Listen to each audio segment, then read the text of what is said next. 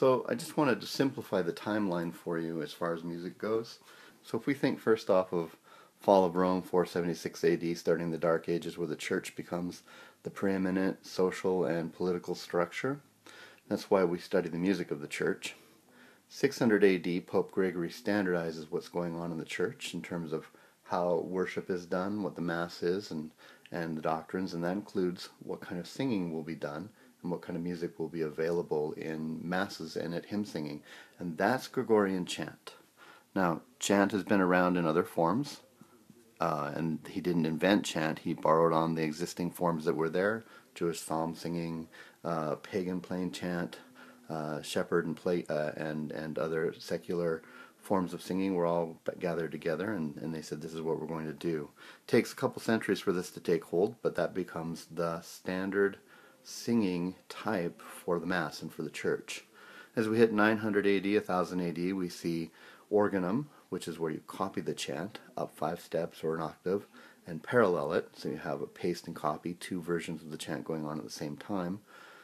And then over the next couple hundred years, florid organum starts to develop, where you tenor or hold out the bottom line of the organum and ornament or sing bits and pieces of extra notes on top. And then about 1200 AD or so, motets start to become available, songs in their own right, and we've got a couple videos about those.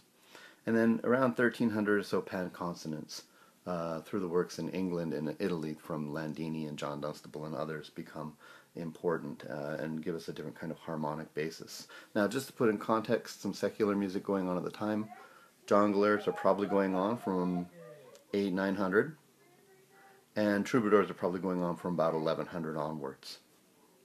Also, Hildegard of Bingen, who's mentioned in the first chapter of this unit, is probably placed right in this area here, and she's a remarkable musician and composer and just a remarkable individual in her own right, but we're not going to look at her for the large test because she is an anomaly. Even her music style is an anomaly, and you've gotten some experience and exposure to her through the self-tests.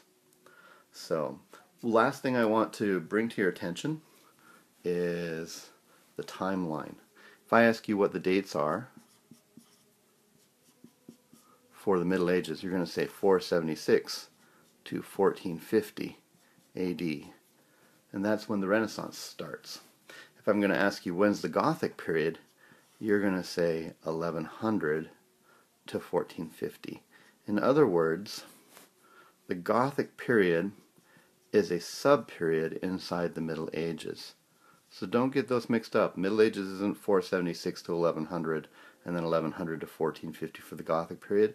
Middle Ages spans the entire time from 476 to 1400. And there are actually a number of sub-periods in there.